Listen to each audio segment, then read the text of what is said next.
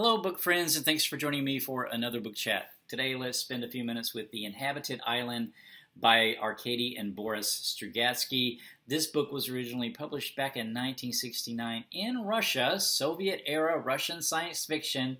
It had a bit of a tortuous process making its way to being published as in book form. It got caught up in the censorship of the day, but it did finally appear in 1971 in a censored form. This was published at the time in English, translated into and published under the title Prisoners of Power. Back then. This edition was published by Chicago Review Press in 2020 and translated by Andrew Bromfield, and it is the uncensored version of The Inhabited Island by Arkady and Boris Strugatsky. So yeah, I've been working my way through the Strugatsky brothers novels, especially as these new translations have been coming out into English over the last few years. This is the second in that book that I've read that's in the Noon universe, it's called, which is a book, I think there are about 10 books in the Noon universe, so this book is set in that universe. It's also the same universe that The Hard to Be a God was set in. So those are the two that I've read now.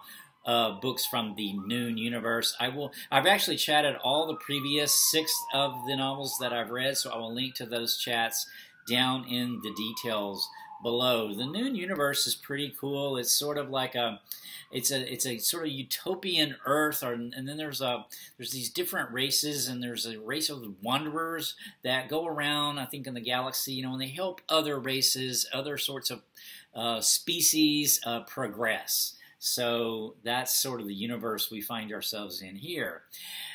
What this book is about, I'm going to be really careful not to give anything away that I think would detract from a first-time reader's experience with this book, but our main character here is named Maxim Kammerer, and he is from Earth. This is a Earth of the future. It's sort of like a utopian Earth, I gathered, where there's no war, there's plenty, people live in abundance and in health, and anyway, he decides to take this job as an explorer, to go to these planets and really basically make first contact with the life that's on these planets. Well, he winds up sort of crash landing on this planet that's called, I wrote it down so I wouldn't forget it, Sarax, and he is kind of wandering around there, and then all of a sudden his spaceship gets destroyed. He realizes right away when he lands that something is amiss on this planet because there's radiation in the water, so he can tell that this is not a planet he's going to want to. He detects a lot of pollution,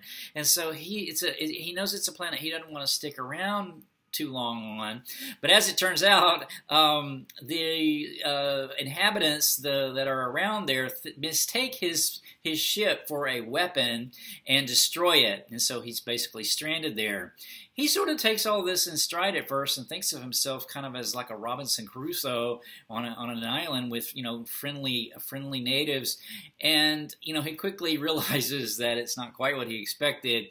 For one, this planet is in a sort of perpetual state of war, and so there is destruction all around. I already mentioned kind of the pollution, the radiation. There's been an atomic war, and then he also runs across these sort of mechanized, automatic sort of weapons of war that are still at work, even though the area is basically deserted. Although he does finally get taken basically prisoner, but he doesn't really realize this because he's got this really positive outlook, and he can't speak the language at first. Actually, the first word he learns is a curse word. It's like Marrakesh or something like that. Is kind of like a curse word. But anyway, he learns the language quickly. But originally, they think he's peculiar. He's just wearing these shorts and some shoes, and that's it. And he doesn't speak their language, and so they think he must be from the Highlands, or something. But they take him in. He goes to a mental institution at first. But he begins to sort of realize that where he is, he's actually in basically a totalitarian type state. It's run by this group of mysterious figures called the Unknown Fathers. And so he makes some friends, but he discovers more, so through him we discover kind of, more about this world. One thing that's really interesting, though, he finds out sort of right away is that people a couple of times a day get sort of swept up in kind of a patriotic fervor, right? Just sort of like an adoration of their leaders and basically of the government. Most people do. And then there's this subset of people that are known as degenerates that during this time when everybody else is so wrapped up in sort of this fervor, they have these migraines, so they have these terrible headaches. And so these people that cannot feel this patriotic fervor are known as degenerates.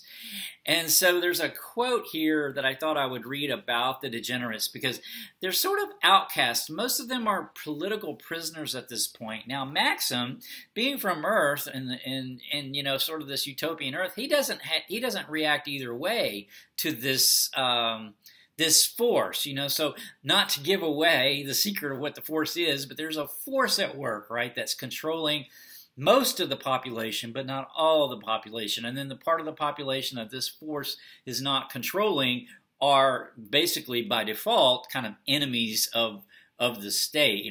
They're the ones known as the degenerates, and they sort of have this terroristic side of underground that our main character winds up getting involved with eventually. But there's this quote here that I thought was kind of cool about the degenerates. It says, Maxim sadly looked at them all sitting there in front of him, all very different from each other. In ordinary circumstances, the idea of gathering together would never even have occurred to them. A former farmer, a former criminal, a former teacher. They had only one thing in common. They had been declared enemies of society. For some idiotic reason, they were detested by everybody, and the entire immense state apparatus of oppression was directed against them.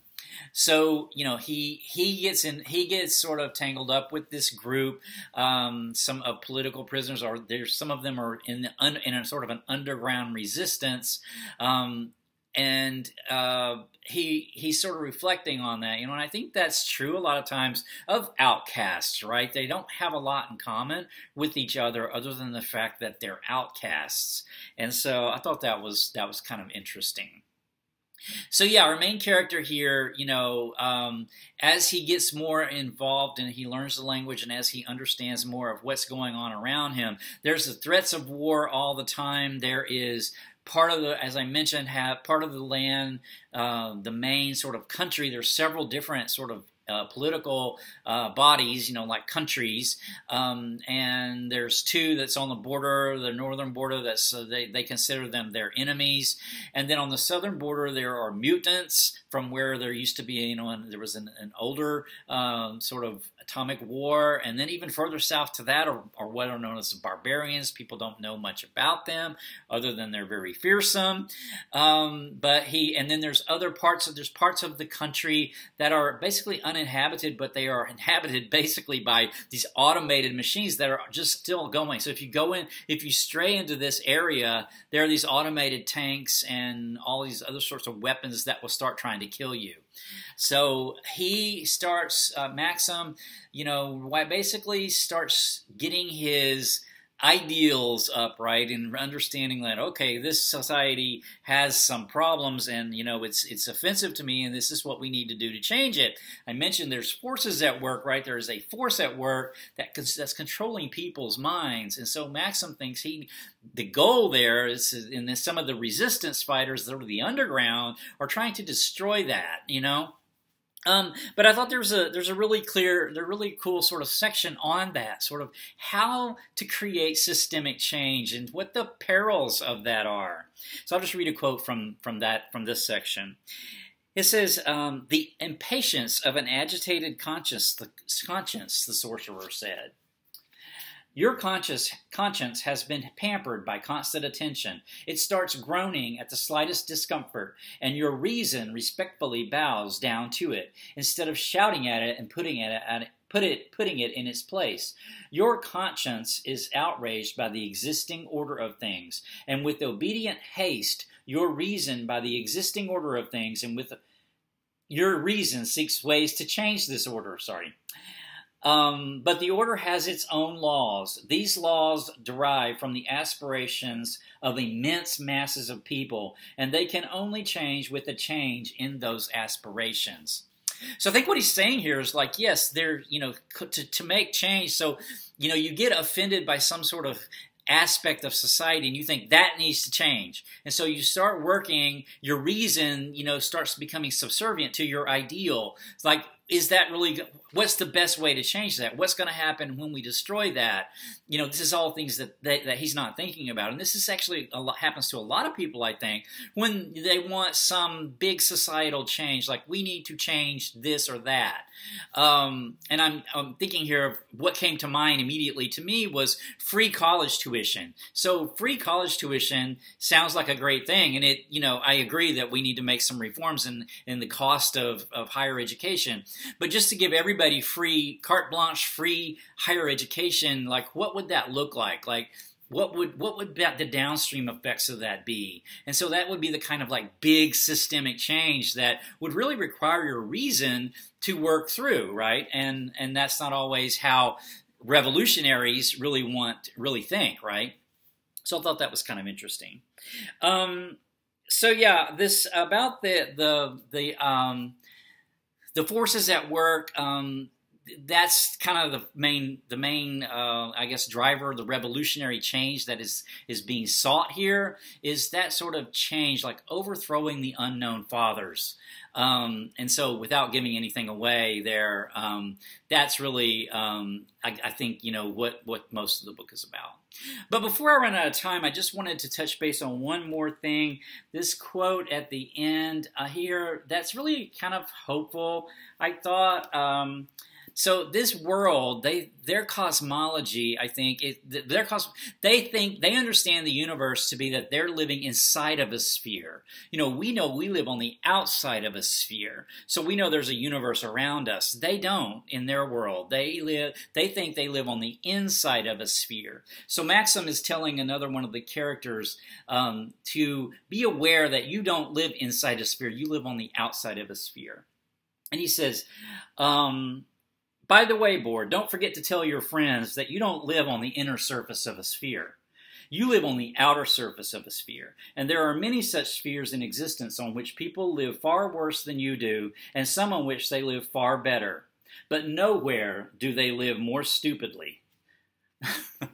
So I thought that was really kind of interesting, because if you have this idea that you are right? Your world is all there is, then it's a very constraining kind of a worldview to have. Whereas if you have an outward sort of view where you realize, oh, there could be lots of other civilizations, lots of other ways of doing things than what we're doing here, it sort of gives you a different perspective, I think. So I thought that was kind of cool. All right, I think I will stop the chat with that. I'm not sure I did this book justice, but my next chat is probably going to be The Big Bow Mystery by Israel Zangwill, and I am not quite finished with this yet. This was the first locked room mystery ever written from 1892, The Big Bow Mystery, so stay tuned for that. Should have this coming up fairly soon. Until next time, take care. Bye.